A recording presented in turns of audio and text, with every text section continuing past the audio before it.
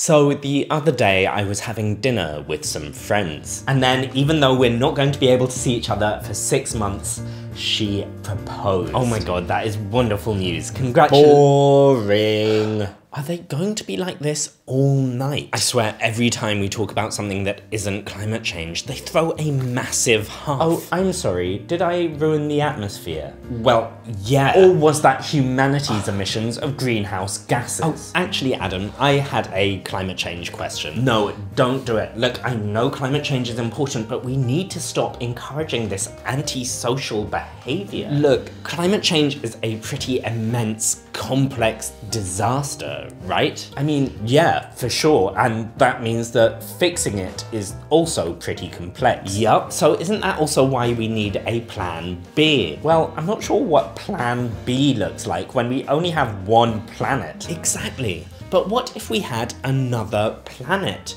Mars. What if we colonized our nearest neighbor in the solar system? Well, yeah, that could be a pretty cool way of sidestepping global warming. I mean, it sounds kinda sci-fi, but I have heard some pretty serious people talking about it. Definitely. I mean, as Elon Musk said, Mars. And who's more serious than Elon Musk? Oh, just hang on a minute. Hello? Hey Adam, Katie Mack here.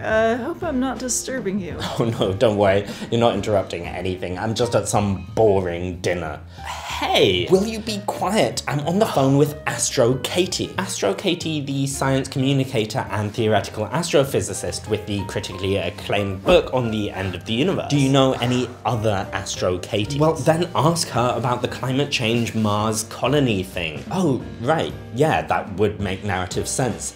AstroKatie, you love space, right? We have met, haven't we? And what do you think about Mars? Love it. And sending people to Mars? Super cool. Okay, so you agree, setting up a huge Mars colony to escape climate change is a great idea. What? No, terrible idea, terrible idea. She says that it's a terrible idea. Why? Why? Well, for one thing, how would we get there? There are rockets being developed that can carry maybe a handful of people, but they aren't flying yet. And even if we had rockets that could carry hundreds, we'd never be able to get a significant number of humans off the planet. So sending enough people there to actually set up a society would be difficult. Incredibly difficult. And so in that case, who do you send? Just the rich, privileged people, or what? That would really be of no help to everyone stuck here having to deal with global warming, which is already disproportionately affecting less privileged people. I mean, the meek shall inherit the earth was supposed to be a good thing. Okay, but what about once we're there? Katie, say we can get a whole bunch of people to Mars to set up a colony. Well, what happens then? Oh, well, in that case, they'd probably die miserably. Wait. What? Mars is an incredibly inhospitable environment. The atmosphere is less than 1% the pressure of the Earth's, and it's nearly all carbon dioxide. So the low pressure means it's impossible for liquid water to exist on the surface. So whatever water there is on Mars is either this thin wisp of water vapor in the sky or ice in the ground. And the soil contains toxic chemicals, so if you're extracting that water or, growing food or something, that's gonna be a challenge. Is she saying how great it would be? Not exactly. Meanwhile, you're probably living underground the whole time, because with such a thin atmosphere and no global magnetic field, there's virtually no protection from the cosmic radiation. So even with a pressure suit and an oxygen supply, just being on Mars at all is lethal. Is lethal? Lethal? Lethal. And we're not even getting into the problem of surviving the 6 or 9 month journey out there, with the damage to your body of weightlessness and the cosmic radiation en route, plus the psychological pressure of being cooped up in a spaceship and then living buried underground in a hostile, lifeless death world. Okay, so pros and cons to the hostile, lifeless, death-filled world then? No, literally just cons. Okay, look, I get that it would be really hard to pull off, but combating climate change isn't exactly easy. Isn't it good if we come up with a planet B? Look, the fact is, there's virtually nothing we or the universe could do to the Earth that would make it less habitable than Mars. Catastrophic climate change, asteroid strike, global nuclear war, Worst case scenario, if those things happen, you're living underground in climate-controlled habitats with heavily filtered air and water, which, surprise, is what you'd have to do anyway on Mars. Okay, but isn't it good to have a backup bunker? Except that on Mars, you can't even rely on the filtered air already having accessible oxygen in it, or there being life of any kind in the soil. Look, essentially the only way to make Earth more hostile to human life than Mars already is would be to have an asteroid strike so powerful it actually breaks the planet in half.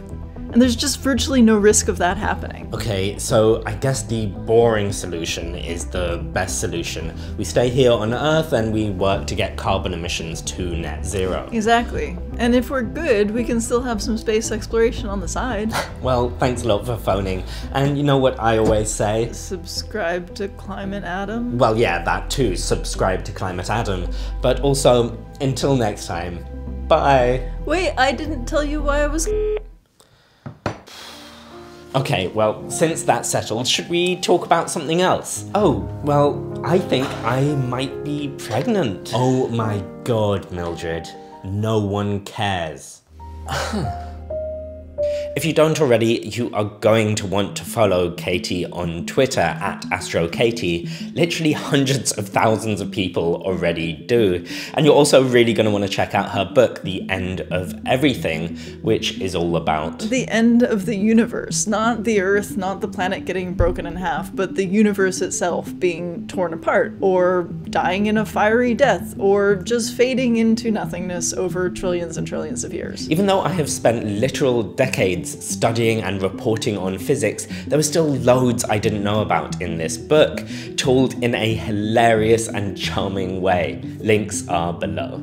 Oh, and speaking of stuff that people don't know, what do you want to know about climate change? Drop it in the comments below and I might just make a video about it. And make sure you're subscribed, partly so you don't miss those videos, but mostly just to make me happy. Okay, until next time. Bye. Bye.